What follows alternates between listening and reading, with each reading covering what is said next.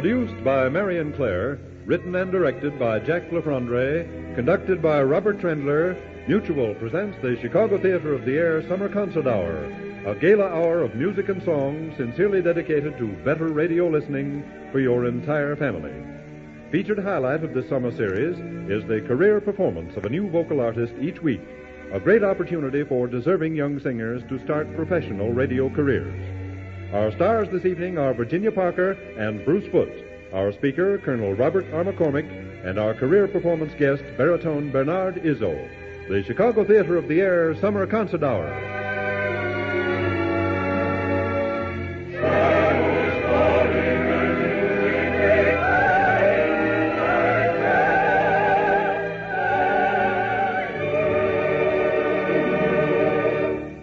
There's music in the air on this summer night, which by deliberate coincidence reminds us of a melodic operetta by the late Jerome Kern.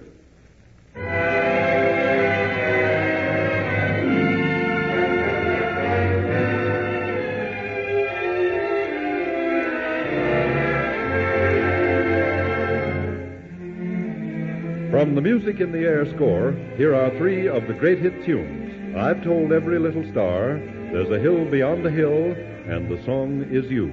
Virginia Parker, Bruce Foote, the chorus and the orchestra. Scenes from Music in the Air. I make up things to say on my way to you. On my way to you. I find things to say. I can write poems too when you're far away.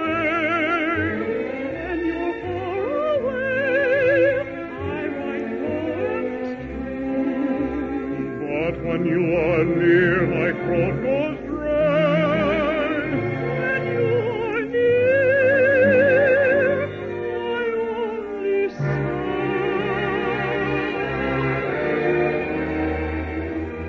I've told every little star just how sweet I think you are.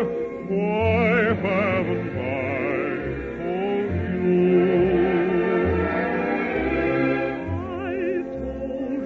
In a brook made my heart an open book.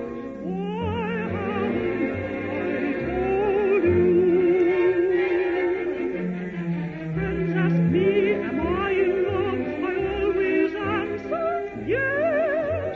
Might as well confess. If I don't, they'll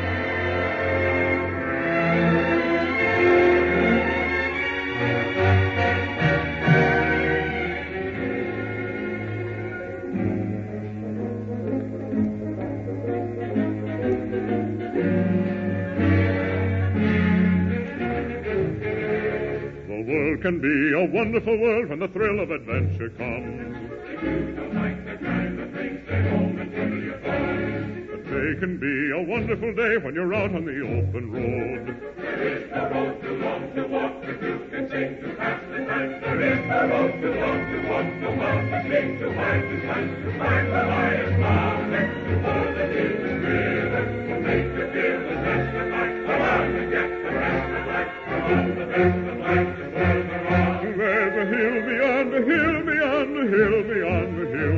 If your limbs are young and strong, follow along, follow along. There's a dream beyond a dream, beyond a dream, beyond a dream. If your heart is young and gay, follow along our way. There's a hill beyond the hill, beyond the hill, beyond the hill. If your limbs are young and strong, follow along, follow along. There's a dream beyond the dream, beyond the dream, beyond the dream. If your heart is young and gay, follow along our way. If you are young and strong, put your back and your back and walking along. Hurry, everyone, we want to catch up to the sun. The sun won't wait, so hurry on. Mountain climbers all, obey the mountain climbers' call. The sun won't wait, so hurry on. Hold your heads up high, and the wind goes skimming by.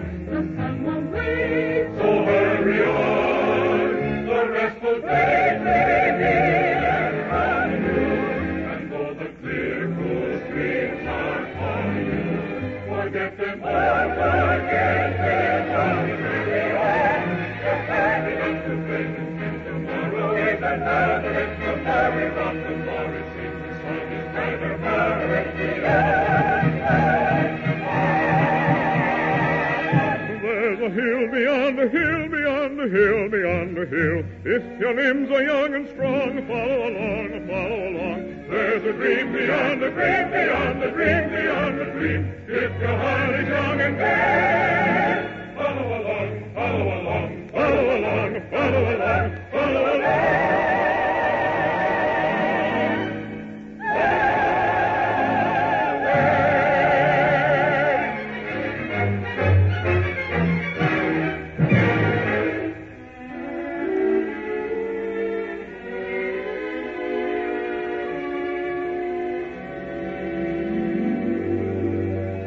I hear music when I look at you, a beautiful theme of every dream I ever knew. Down deep in my heart, I hear it play. I feel it start and melt away. I hear music when I touch your hand, a beautiful melody from some enchanted land. Down deep in my heart, I hear it say, is this the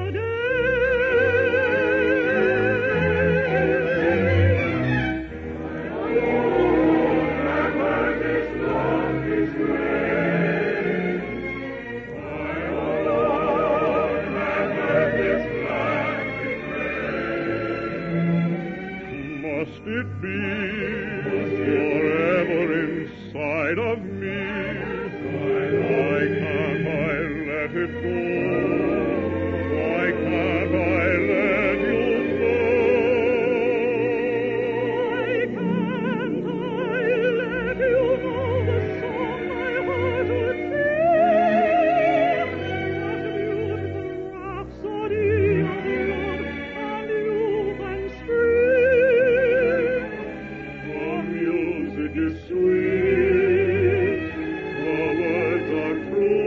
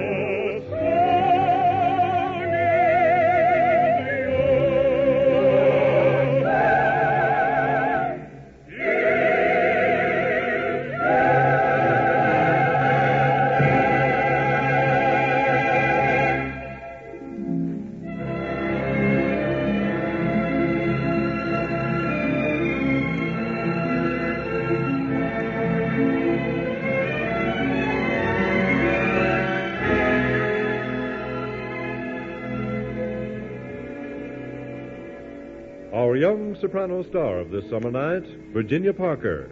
Hers is a song made famous by the late Grace Moore and many other stars of yesteryear. A song destined to remain famous forevermore. Chiri Biri Bean.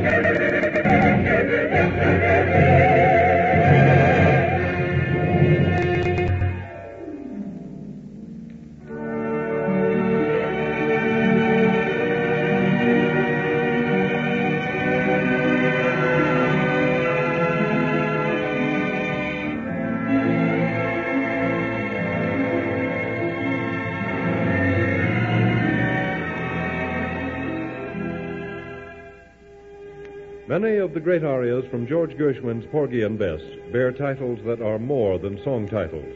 They're actually bits of homespun philosophy. Here's a vivid example as sung by the distinguished American baritone, Bruce Foote. A woman is a sometimes thing.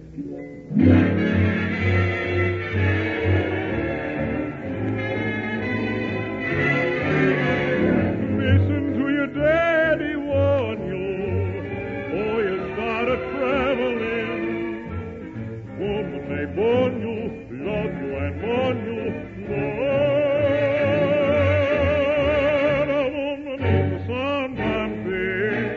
Yes, a woman is a sometime thing. A woman is a sometime thing. Your mammy is the first to name you, and she'll tie you to her apron's string. Then she'll shame you and and she'll blame you till your woman comes to claim you. Yes, a woman is a sometime thing. Yes, a woman is a sometime thing. A woman may warn you, love you, and warn you. A woman is a sometime thing. Yes, a woman is a sometime thing. Oh, a woman is a sometime thing. Your mammy is the first to name you, and she'll tie you to her apron ring. Then she'll shame you and she'll blame you till your woman comes to claim you. Yes, a woman is a sometime thing. Yes, a woman is a sometime thing. A woman is a sometime thing.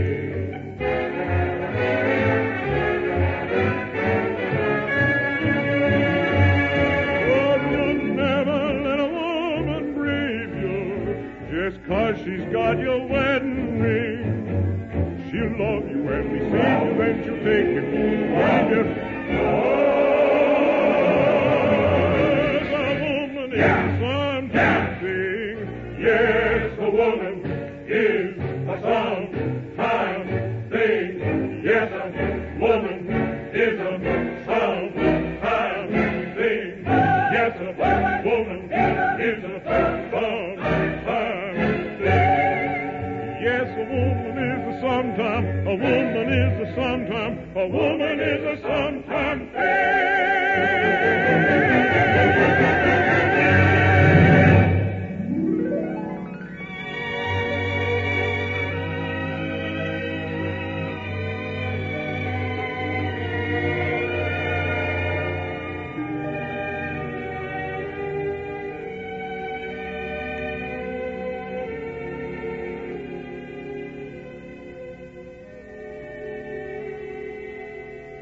During the months that preceded Army Day, last April 6th, the first Army Song Contest in the nation's history was conducted under the supervision of Major General Russell B. Reynolds, Chief of Special Services, Department of the Army. This contest was open to all members of the U.S. Armed Forces and United States civilians and was conducted on a worldwide basis. A total of 1,050 songs was entered and judged in preliminary command-level contests in the United States and overseas. Of these, 112 songs reached the music section of Army Special Services in Washington, D.C. for final selection. First prize, a $1,000 United States savings bond, went to Vaughn Monroe for his song, Men of the Army. Second prize, a $500 United States savings bond, went to Thomas J. Filas of Chicago for his entry titled, It's the Army. It is our pleasure and privilege at this time to introduce this winner of second prize to our coast-to-coast audience. It's the Army by Thomas J. Filas.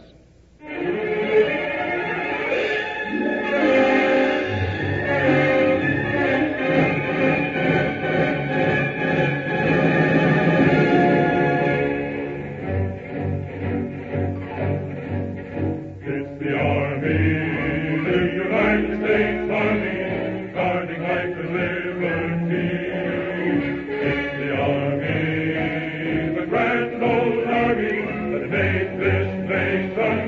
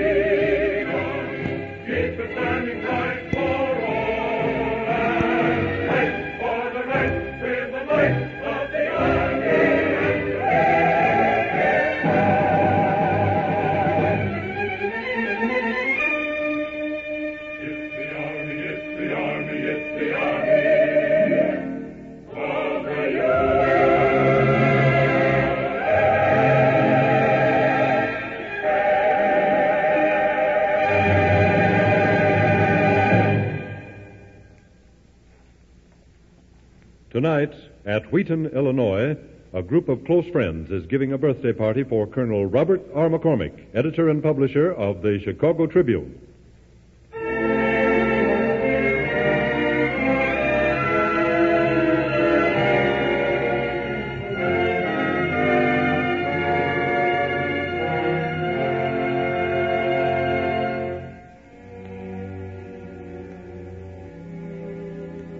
To be an American newspaperman is to assume day in, day out, year in, year out, defense of our sacred American creed.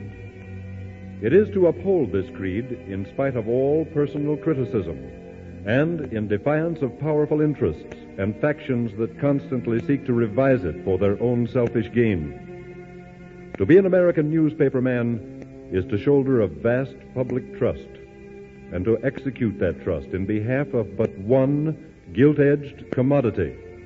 That commodity is Americanism. Americanism is the dauntless spirit that set forth in a cockle-shell boat with gossamer sails and spanned 3,000 miles of horizonless ocean in search of religious tolerance.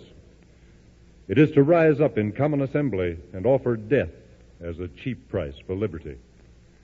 It is to see a loved one struck down in a rustic churchyard, heart pierced by a savage arrow. It's to march on bloody feet through sub-zero, razor-sharp ice in an endless Valley Forge winter.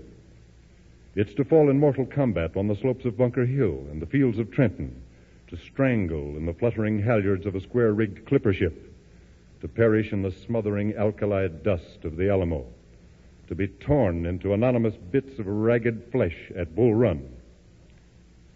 Americanism is the spirit of a tall, gaunt man with bowed head who, on the hallowed ground of Gettysburg, poured out the hopes and the cares in the very heart of a nation.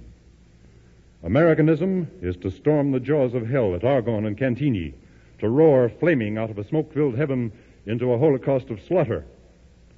Americanism is the composite of all things American. To wage an eternal crusade in the cause of man's inalienable rights, no matter what the cost.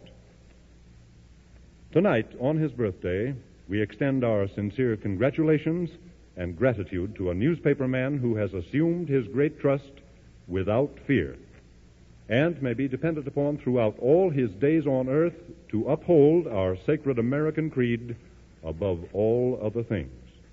That man is Colonel Robert R. McCormick, editor and publisher of the Chicago Tribune.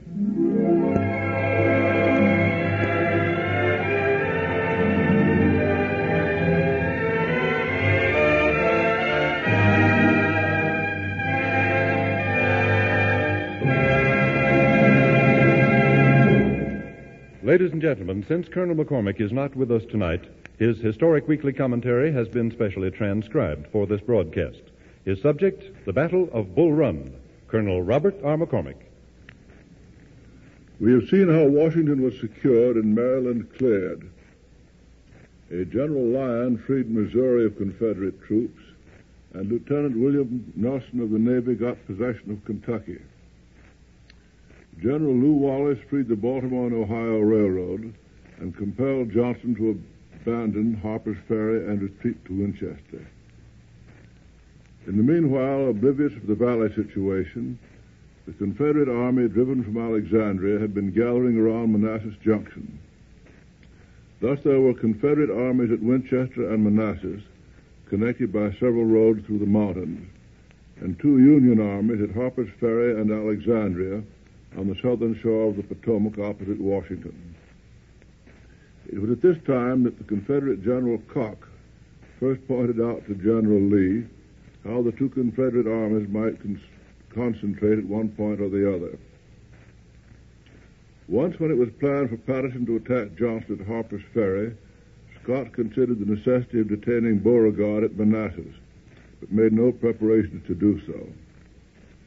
When Johnston failed to stand at Harper's Ferry and Patterson refused to pursue him into Virginia, the plan occurred to Lincoln and Scott to attack the Confederate army at Manassas. Scott informed Patterson of this plan and ordered him to defeat or detain Johnson in the Shenandoah Valley, or consider marching by Keyes Ferry and Leesburg to join McDonald. General Scott had had much experience with the difficulties of converging attacks in the War of 1812.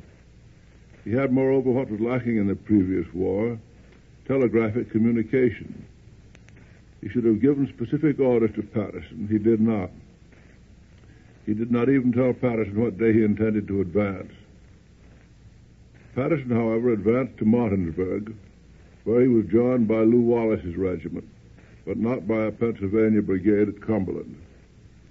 He then pushed on to Bunker Hill and planned to attack Winchester, but was dissuaded by his chief of staff, Fitzjohn Porter, and Colonel, later General George H. Thomas, who advised him that his line was faulty and that he should move to Charlestown. Unaware that McDowell was then marching on Manassas, he accepted this advice and moved on Charlestown July 17th. Johnston's army of 4 brigades, including Jackson's brigade, left Winchester on July 18th. That night, the army crossed the Blue Ridge at Ashby's Gap. At dawn, the march continued to Piedmont Station on the Manassas Gap Railroad, where trains were waiting for the infantry. Cavalry, artillery, and wagons moved by road. Jackson and his brigade reached Manassas Junction at 4 p.m. of the 19th, and Johnston himself on the 20th. By the 21st, the brigades of Jackson, Bartow, and Bee were on the field of battle. Kirby Smith's brigade was still en route, but arrived on the Union flank in time for decisive action in the afternoon of that day. Manassas lies some 25 miles south of Washington, easily reached by a high road through Centerville. McDowell's army left Washington on the 16th of July and reached Centerville the evening of the 18th, where a reconnaissance resulted in a skirmish of some consequence. He found that Beauregard, in command of the Confederate troops, had taken position behind the fords of Bull Run Creek. From his position on a commanding hill at Centerville, he could see all Beauregard's dispositions.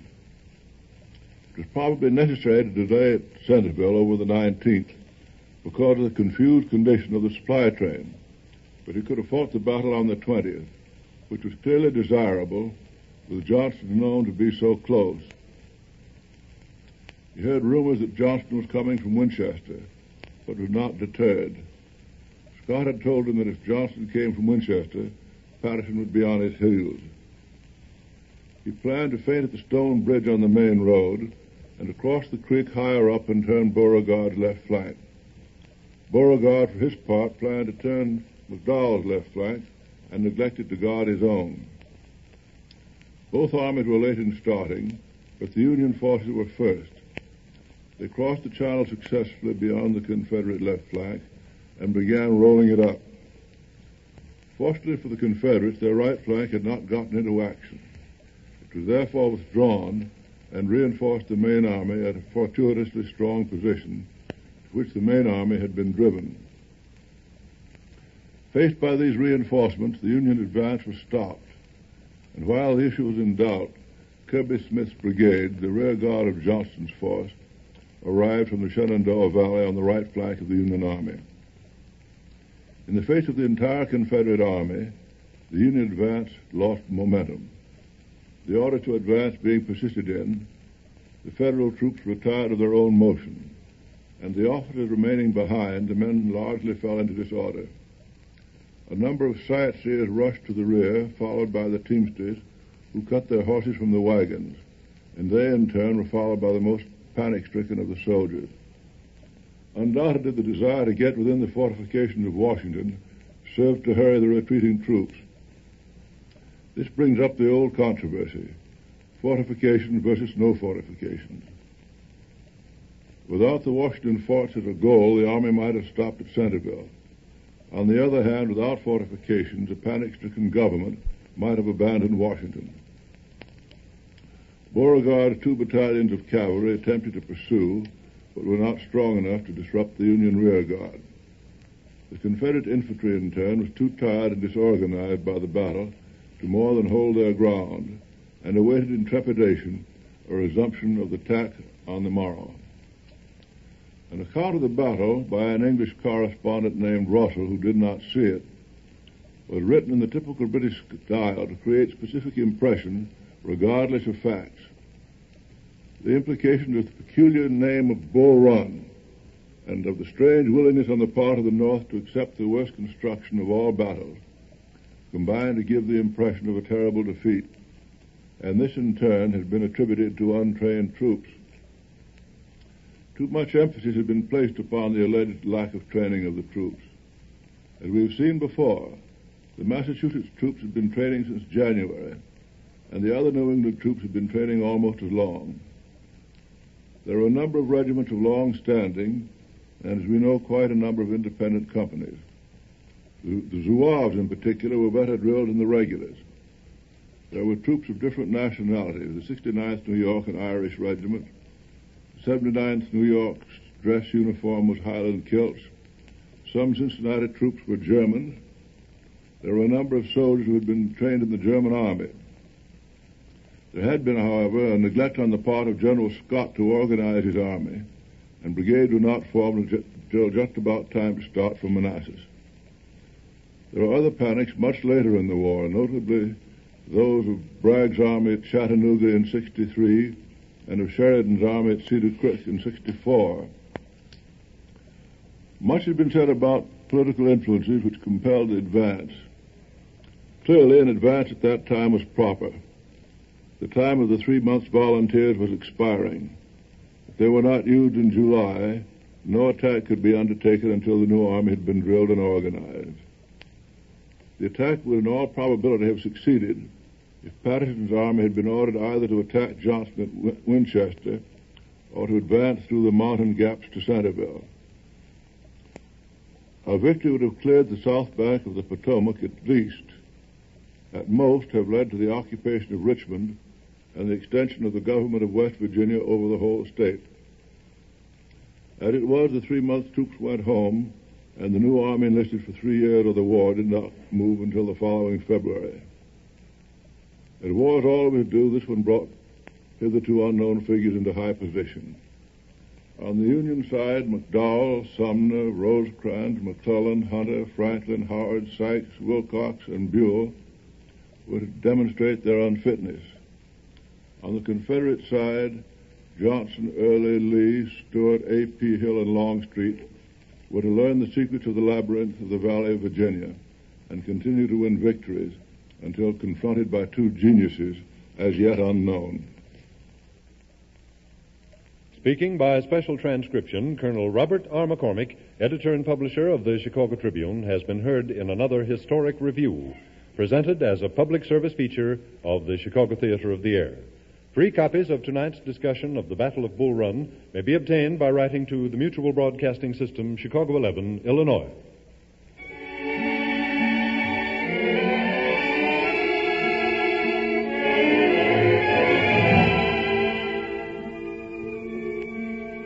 Again, the combined voices of our brilliant stars of this summer night, Virginia Parker and Bruce Foote. From Jerome Kern's unforgettable showboat, You Are Love.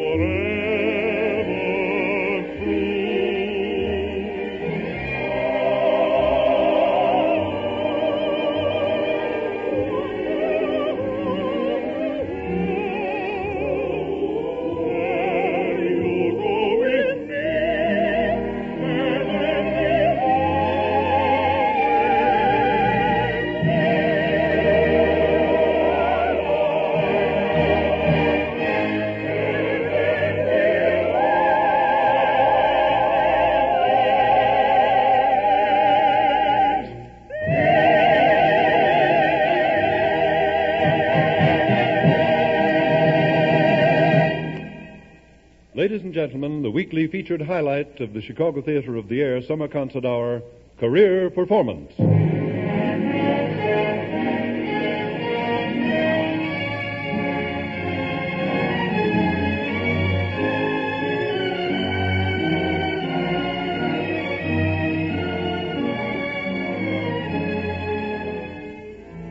This is the thrilling moment in each of these summer concert hours when a new vocal discovery steps before our microphones to make a coast-to-coast bid for future stardom, a first major network career performance. The most successful of these new career performance artists, as judged by your letters and postcards, may well become your favorite radio and television personalities in the years that lie ahead. Your comments are very important to these artists and will reach us care of the Mutual Broadcasting System, Chicago 11, Illinois. Here to present the career performance of this evening's new vocal discovery is our First Lady of the Chicago Theater of the Air, Miss Marion Clare. Good evening, ladies and gentlemen. Back in 1945, a weekly Sunday afternoon studio concert went on the air, featuring Bernard Izzo, baritone. But we doubt whether many listeners in this country heard those concerts, for the station was WVTQ, operated by the Armed Forces at Osaka, Japan. However, 2 years later, in 1947, a limited American audience did hear a program of songs by Bernard Izzo over station WRFM at Tiffin, Ohio. There, Mr. Izzo attended Heidelberg College both before and after his service with the Armed Forces, and was graduated with a degree of Bachelor of Music. This year, he completed postgraduate work at the American Conservatory of Music here in Chicago and has received his master's degree. Mr. Izzo is 25 years old, a native of Rochester, New York, now living in Chicago. In spite of the handicap brought about by the war, he has steadfastly pursued the singing career he outlined for himself as far back as his high school days in the late 30s. He has supported his educational ambitions by singing, directing choirs, and other musical assignments. Withal, he found time to play varsity football, both in high school and college. For his years, Bernard Izzo boasts a well-rounded musical education, a valuable background for any aspiring vocalist. Tonight, he bids for national recognition, as this is to be his first major network appearance. As he gives this all-important career performance, he has our best wishes for his future success. First this evening, Mr. Izzo is to sing Di Provenza il Mar from Verdi's La Traviata. Bernard Izzo.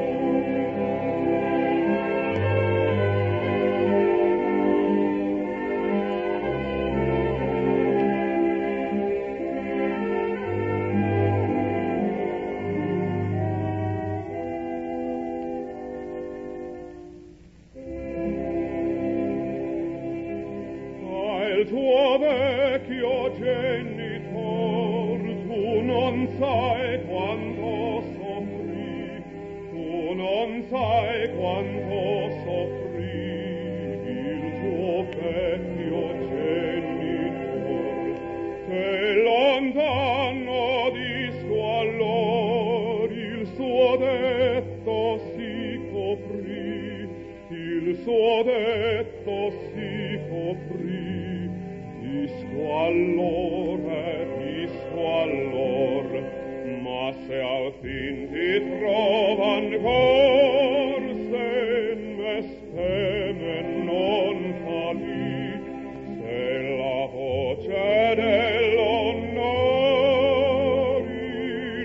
copie non amuti, ma sol fin ti trova ancor, se ne speme non falli. Dio me saudi, Dio me saudi, Dio me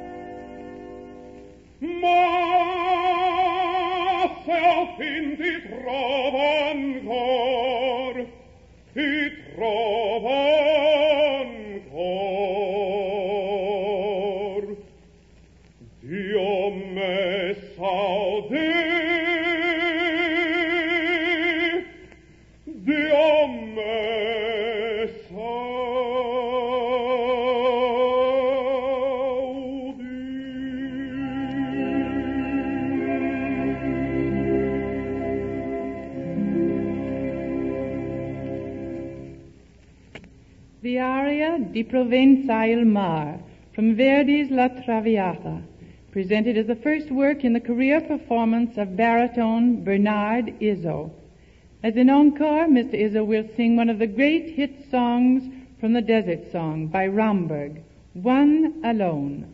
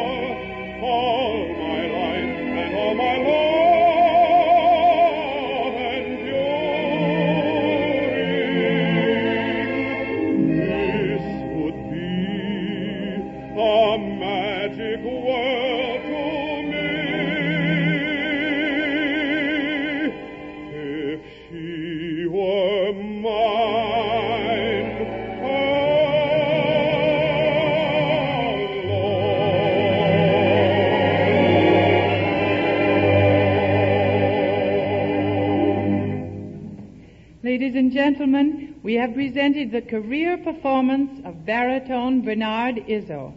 Next week, our career performance guest is to be tenor Lawrence White. We hope you'll plan on participating. For your invaluable help in shaping the careers of these deserving young artists, thank you sincerely.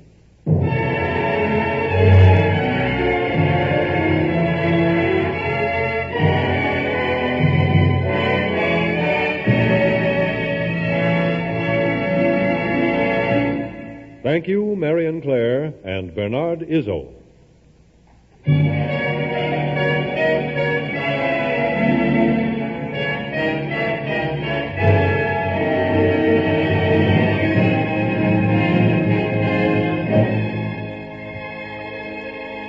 Again, our galaxy of summer stars. Memoirs of George Gershwin constitute a great Chicago Theater of the Air finale. Love is Sweeping the Country, The Man I Love, Embraceable You, and The Song of the Flame. Virginia Parker, Bruce Foote, Robert Trendler, the chorus and the orchestra.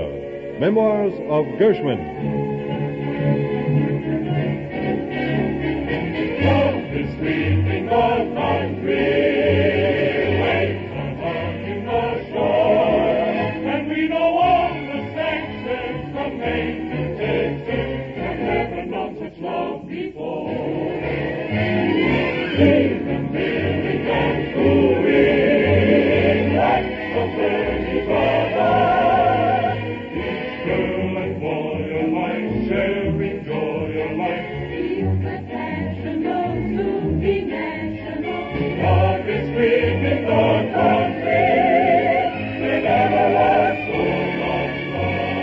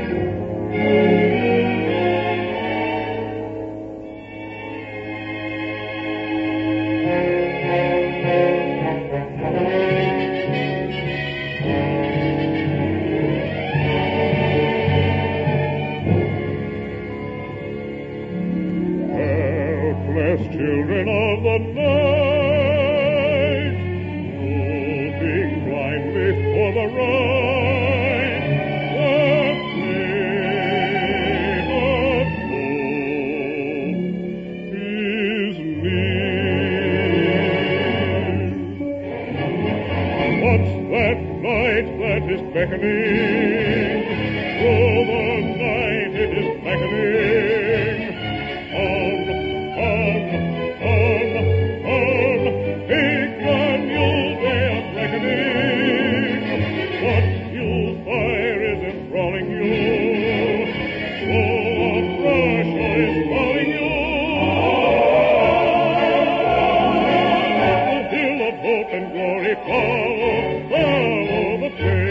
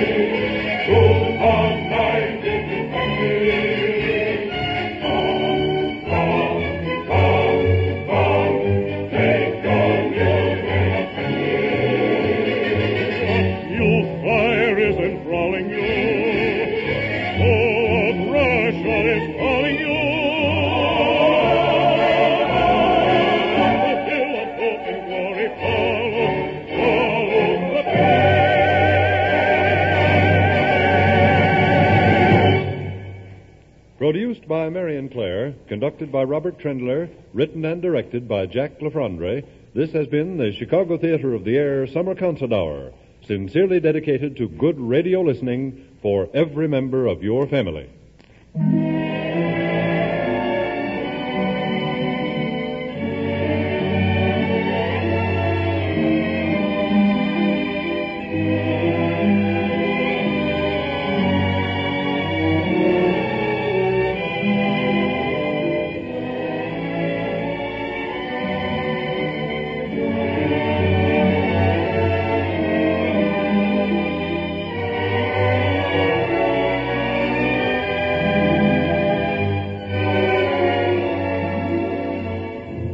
Our stars this evening were Virginia Parker and Bruce Foote, and our speaker, Colonel Robert R. McCormick, editor and publisher of the Chicago Tribune. Our career performance guest was Bernard Izzo. Your opinions of Mr. Izzo's work will reach us care of the Mutual Broadcasting System, Chicago 11, Illinois. 1 week from tonight, our stars will be Nancy Carr and Bruce Foote, our conductor, Henry Weber, and our career performance guest, Lawrence White. This is Lee Bennett speaking. This is the Mutual Broadcasting System.